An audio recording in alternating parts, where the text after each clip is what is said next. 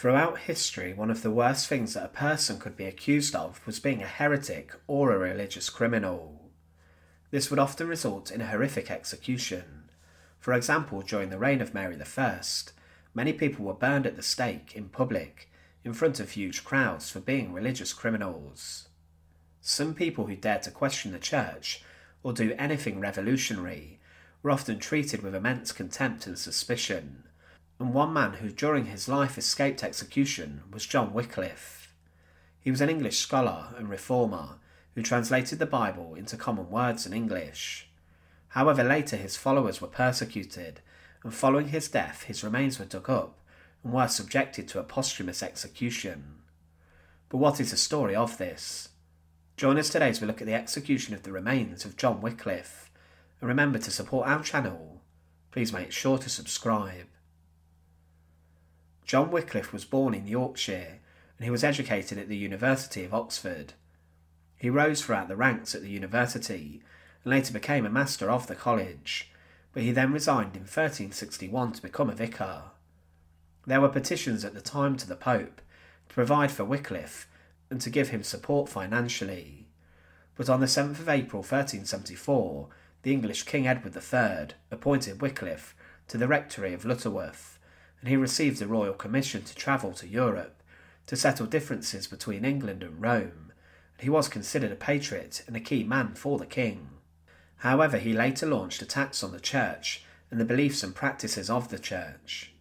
He attacked the idea of transubstantiation, that the bread and wine used in the Eucharist was changed to the body and blood of Christ.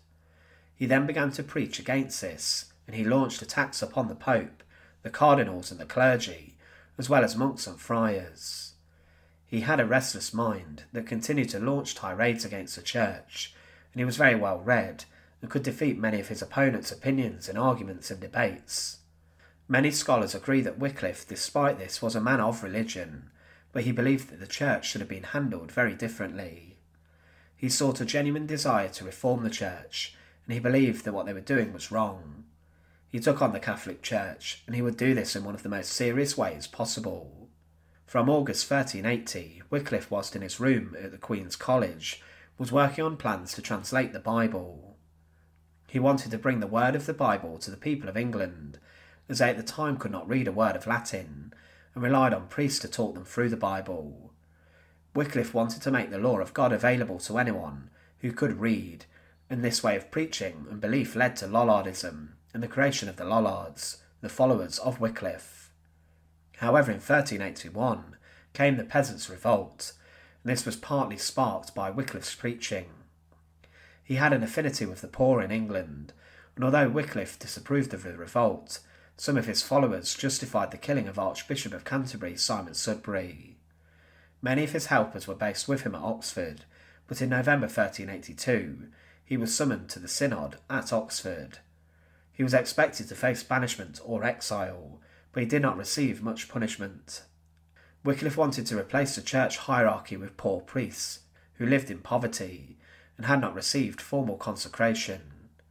However, in the years before his death, he argued for Scripture as the centre of Christian church and worship, saying that the Scripture was the most important part of it, and was certainly more important than the Pope, the monasteries, and other aspects. He made enemies of the monks, and he returned to Lutterworth and preached against the monks and the Pope. But he continued to work until his final days, but on the 28th of December 1384, whilst he was saying Mass, he had a huge stroke and then died a few days later.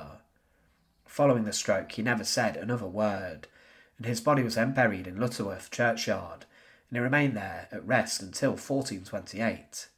However, then something bizarre and shocking would take place involving Wycliffe's remains. The Council of Constance was called, and this declared John Wycliffe a heretic on the 4th of May 1415, and all of his writings were then banned. He was then in death excommunicated, but in the centuries later he would be an early advocate of Protestantism, but he was too early and suffered persecution in his death. The Council of Constance went further and declared that all of John Wycliffe's works should be burned, and that his remains, which had been laid to rest for decades, were to be dug up and exhumed from consecrated holy ground. They then said his remains, once removed, should be destroyed. It was in 1428 when this order was carried out, after it was confirmed by Pope Martin V. Inside the churchyard in Lutterworth, John Wycliffe's body and remains were dug up. They were then burned in a fire in the churchyard. Wycliffe's corpse was burned in front of the crowd, and then it was reduced to ashes, and then these were thrown in the River Swift, which flows through the town of Lutterworth, near to his burial site. In the years following his brutal exhumation, John Wycliffe's work was destroyed, but during the following century, his ideas would almost be visionary. He was a man who predicted that the Reformation would bring a huge amount of change, and later the Bible would be translated into English during the reign of King Henry VIII. Other men sought to finish Wycliffe's work and to ensure that his legacy remained in religion and in reforming the church.